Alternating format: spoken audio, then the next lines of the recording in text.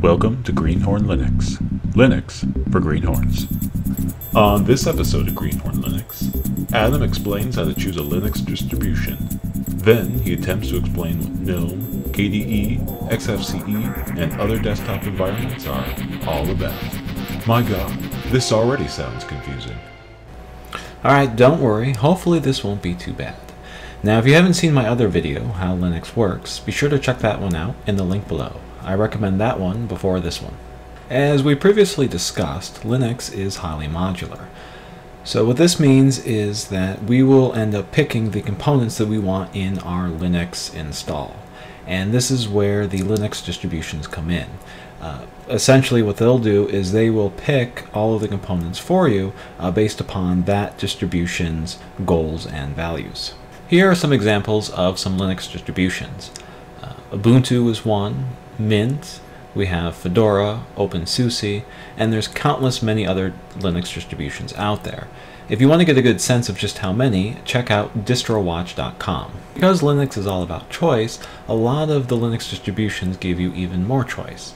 So, for example, OpenSUSE, the way this distribution works is during the install process, you actually choose which desktop environment you want to run. So you would have OpenSUSE, and then you would choose whether you want to run KDE, GNOME 3, XFCE, and perhaps a couple of others.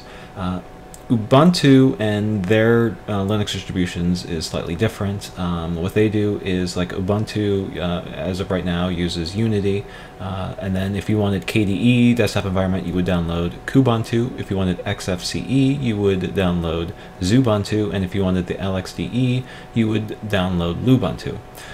So this complicates matters, but it gives you a lot of choice.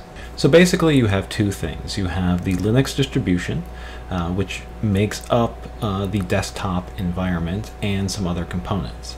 And the desktop environment can be mixed and matched with different distributions. So let me try to clear this up. You're probably wondering what a desktop environment is.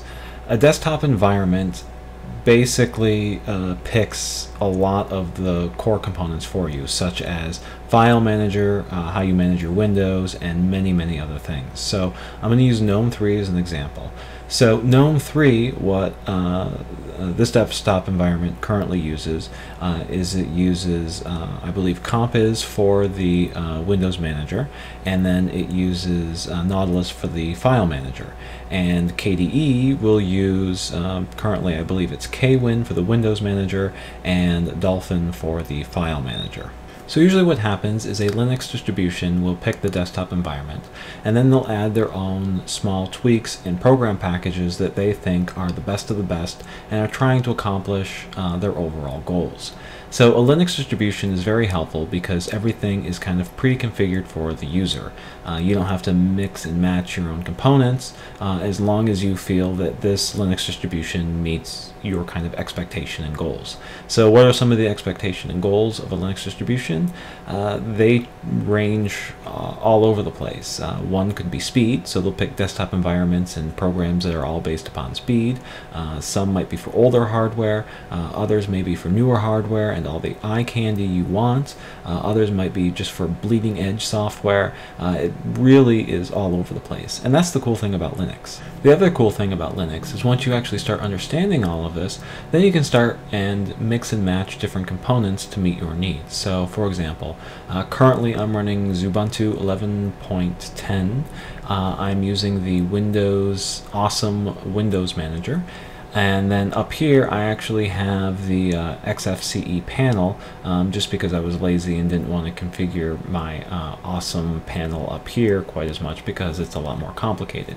So as you can see, you can easily switch in and out different components, which just makes Linux really great for building a system that you really want. Alright, and the reason you're probably watching this video is you want help in picking a distribution and or a desktop environment for yourself.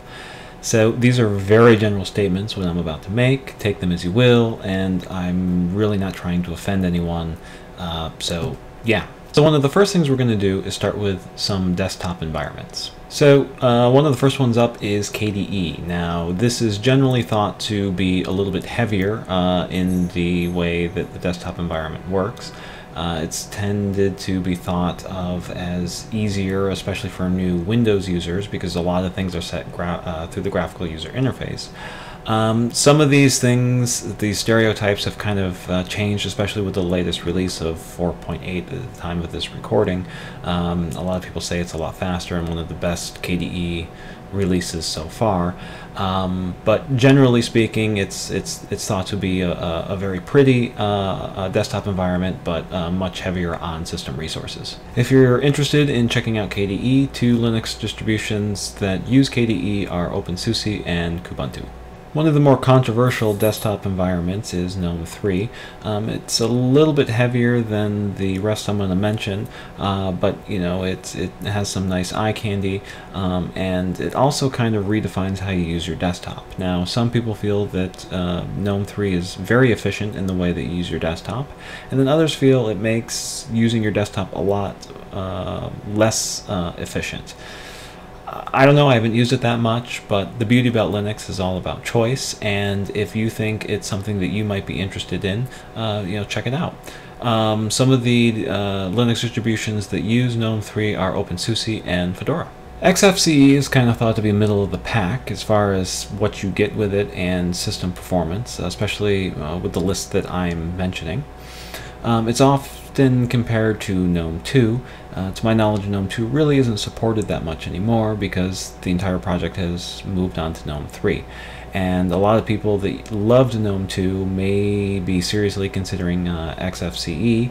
It's very, very similar, except some people complain that it's not quite as good as the old GNOME 2 was. I myself am a huge fan of XFCE, and if I'm not booted into the awesome Windows Manager, then I will most certainly be using the XFCE desktop environment. Some Linux distributions that allow you to use XFCE are OpenSUSE and Xubuntu, and Xubuntu is actually what I have installed on my system. Out of all that I have mentioned so far, LXDE comes in at the lightest. The advantage to this is that it is fantastic for older hardware, and it's pretty functional. I mean, you don't sacrifice a lot. The only downside is you do sacrifice more eye candy and other things compared to the other desktop environments, such as KDE and GNOME 3 and maybe even XFCE. But if you're running older hardware, definitely give it a go.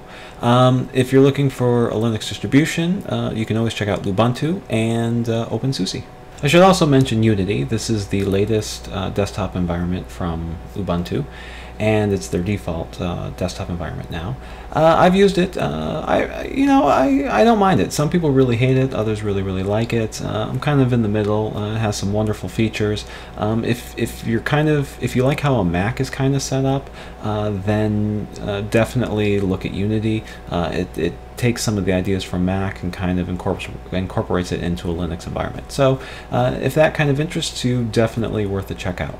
So you may be wondering, which one do I recommend? Well, for the large community and for help, I recommend any of the Ubuntus. Lubuntu, Kubuntu, Xubuntu. If you want the biggest community, just stick with the regular Ubuntu with Unity. Another really, really good one, and it's based upon Ubuntu, is the Linux distribution Mint. Also another fantastic one. You can also look at OpenSUSE. That seems to be pretty good with the community. Fedora, I'm kind of on. It's more geared for the corporate environment. So I'm going to very quickly show you where we can get a whole bunch more information. So in your URL bar up here, you can type in distro watch. So scroll down into the middle here on the right hand side. This basically tells you the rank or the #1 distro.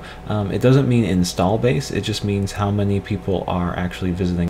So for example, we're going to click on Mint. So if you know what desktop environment you want to run, you can then figure out which Linux distributions support that desktop environment. So here we see that Mint supports GNOME, KDE, and Mate. If you scroll down even more, it tells you a whole bunch more information. This is telling you which web browser, Chromium's a web browser, Firefox is a web browser. It's basically telling you what software it comes with and the version number, which once you start learning Linux, this will be very, very useful information. Alright, well that's certainly enough information at this point. Hopefully you found this video helpful. Be sure to check out my website, GreenHornLinux.com, and thanks for watching.